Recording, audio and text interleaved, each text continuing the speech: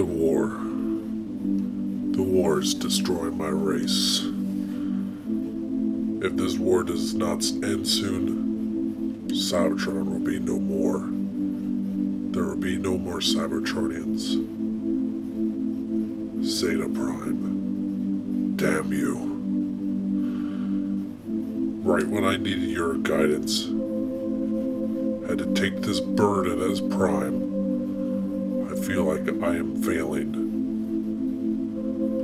Oh. Matrix.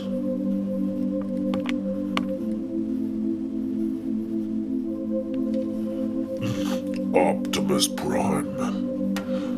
Zeta, I understand that I have not been the best of primes. That I've let my greed get the better of me and let it be my downfall. But I'll give you my knowledge. I'll give you my strength. And with it, you shall transform.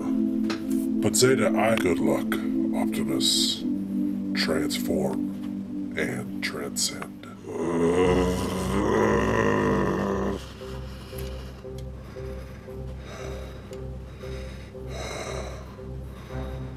Zeta Prime, I will take your words and bring them to battle. Welcome to another Transformers Generations review. This time we're taking a look at the brand new Fall of Cybertron Optimus Prime figure. Now this is a whole wave I've been very excited about. Got the whole wave in the mail today along with Optimus Prime, Jazz right here. Take a look, Jazz, and very excited for Shockwave.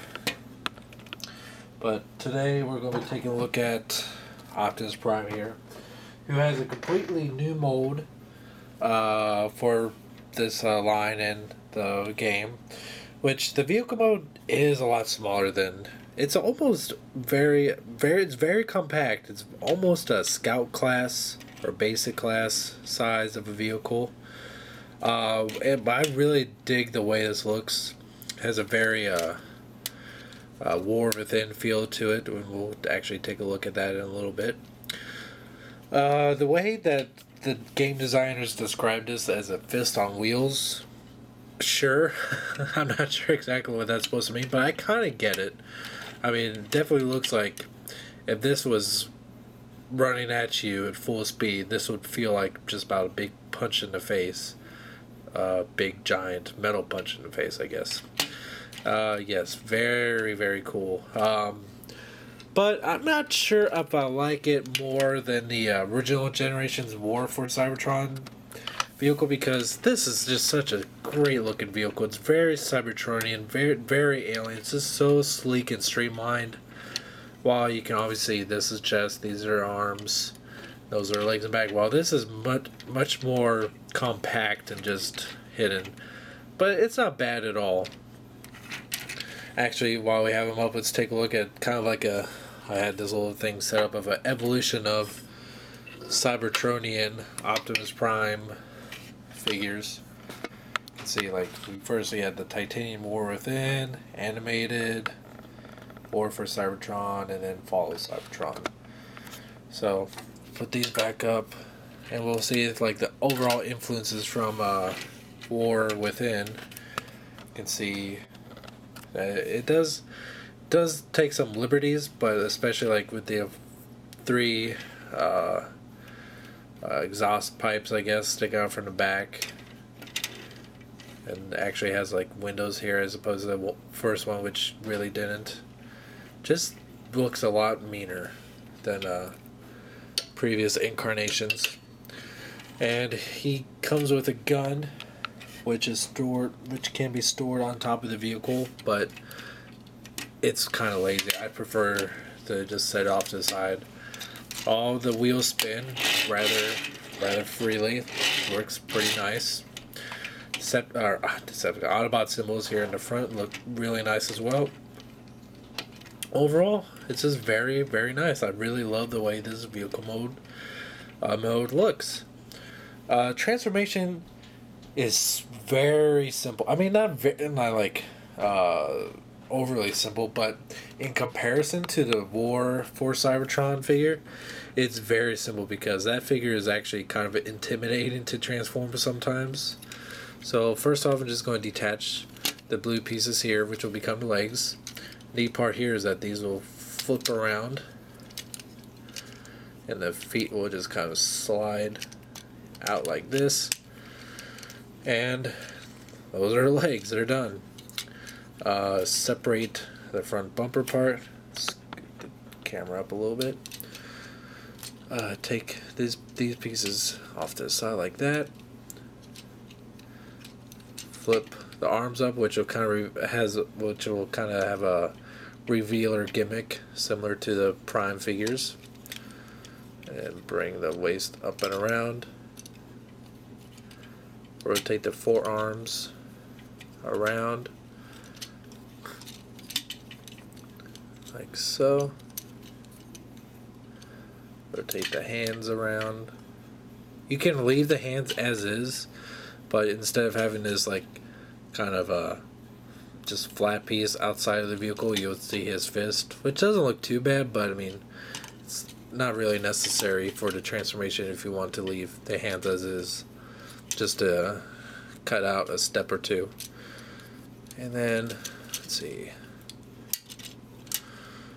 yeah, take these pieces here and fold them around like that.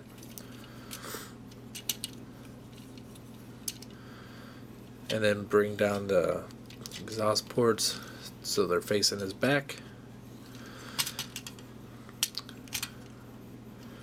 And there you have Prime in robot mode.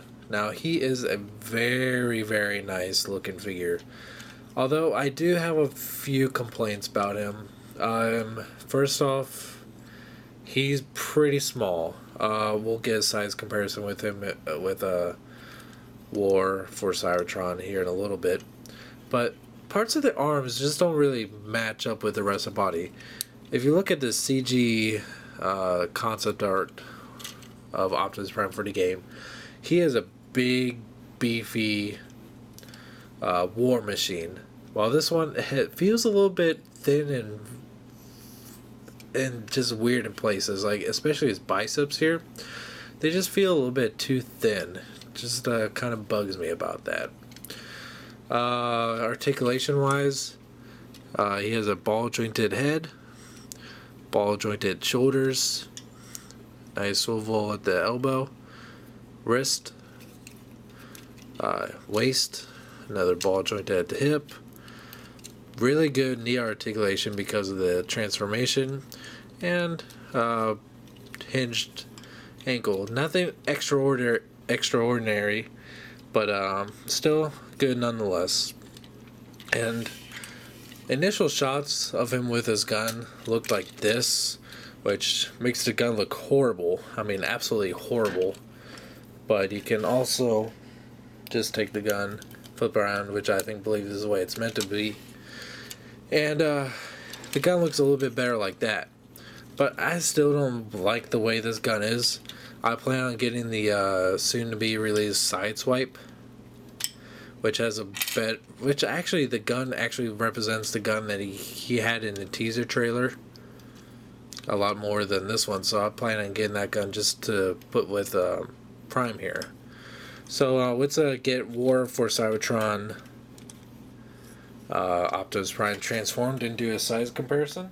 And you can see that standing next to War for Cybertron Deluxe Optimus Prime, not only is there a big height difference, but overall size, this is a lot smaller.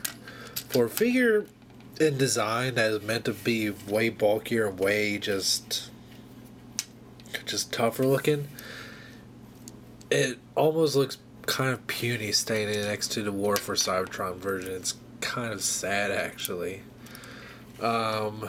Yeah, so they've actually did a pretty good downgrade between the two. But as a figure as a whole, it's alright. It's not that great. Let's bring up Bumblebee. Bumblebee even towers over him. Well, not towers, but like Still got a good bit over him. It's not really that great of a figure. I just like the way that it looks design wise. It's still pretty neat. But as a toy, it's not that great. The gun is mediocre at best. The head design I do like. I like that it has a painted blue eyes instead of the light piping. But really, it's just kind of blah. There's nothing that really is outstanding about it. The transformation is pretty easy, which is kind of good. Vehicle mode is great. Robot mode just kind of suffers a lot because of the size. Some parts just feel a little bit fragile. So unless you're a really big Optimus Prime fan, such as myself, and already have the War for Cybertron version, I would stick with that one.